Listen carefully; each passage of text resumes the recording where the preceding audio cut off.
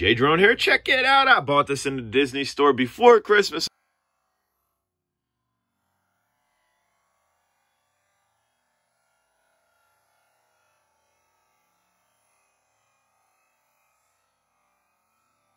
I thought I'd get the unboxing up before Christmas, but that did not happen. This is why I bought it. That's why I bought it. We'll go ahead and check it out back. Pretty cool, pretty cool. The tinkerer in me just could not help myself. It's tinker ready. It's like, hey, Jay, you don't like it like this? We knew you were gonna make this out of this. So look, we included it. It's pretty cool. To open this box, very simply, slit that, pop those out. Pop open. This comes out easily. You don't got to damage this box because maybe when you're done with this, maybe you want to put it back in like this for display. I don't know. So right off the bat, those feel like rubber. I can't feel those. Those are wrapped in plastic. We'll get this all opened right now. So far, so good. We got this, and that out. This, however, is held on by Phillips screws underneath it. So in order to keep this display ready, you're going to have to be a little bit careful with it. Super easy. You just got to cut a piece of tape off the back and then you can kind of bend this away from it, get a Phillips in there, and then you'll be able to remove it. There is the box. It is not damaged. It is crispy. All this stuff can go back in it, but this is an unboxing, so we're going to show you what's in it. You have your controller. You have your little snot rod for your hood. You got your big tires. You got this. This just pops right off. That was to protect it in the package. Do not lose this, otherwise you ain't switching nothing unless you got a set of tools. But that's the only tool that came with this that I see. This is other stuff probably to make the conversion for this. What I did notice is that, boom, you have a pull tab there.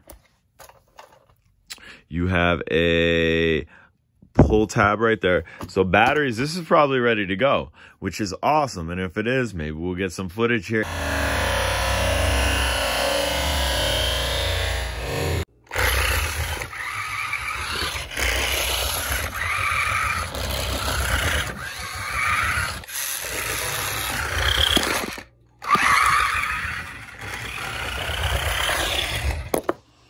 So as far as the controller goes, this thing is one of the lightest controllers I've ever held in my life. As far as your rear throttle goes, we'll go ahead and twist that up. We will go ahead and squeeze the trigger. It's all or nothing. And you can see I've been running it in the house. If you're gonna run these in the house, be aware hair is going, you can see it. See the little hair? It's gonna get wrapped up around that shaft. I generally don't run stuff in the house because I got dogs, I got shag carpet. My wife has long hair. But as you can see, you don't have proportional throttle. Same thing with the steering. It's all or nothing. Right now, it's pretty cool. It was able to drive on the shag carpet. It was able to drive on regular carpet. It looks amazing. Let's see if we can't get those tires on this. So with this, I'm already impressed. You can see the lock, unlock thing icon right there. That's all you had to do to remove the axle, which is right there with the gear, which is what the original tires, boom, go on. Now we're going to upgrade the rear, which is that. It's simply going to drop in here. And then you're going to spin the nub to the lock position. You're done. That's it. There's no wiring. There's no screws. Dude, I'm impressed. I'm very impressed by this little setup. I don't know why other companies aren't doing this. You get 2 toys for the price of 1. And it was ready to go. I didn't have to play with no batteries. I didn't have to take this stupid little thing and go find a screwdriver that was not included in this. And boom, it was already set. You just pull the tab.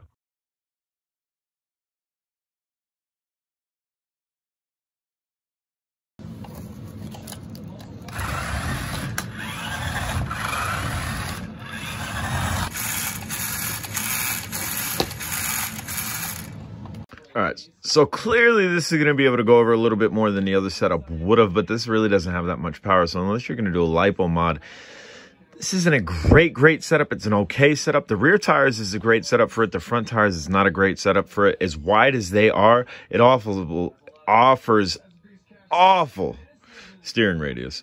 My initial idea was to leave those on and leave those tires on, but we don't have enough clearance. We need to raise it up higher. I have a couple ideas. I'd like to do it. I'd like to get a smaller, I'd like to put that back on. I'd like to put that back on and get tires on the front quite smaller than the back. Then we'll probably have maneuverability.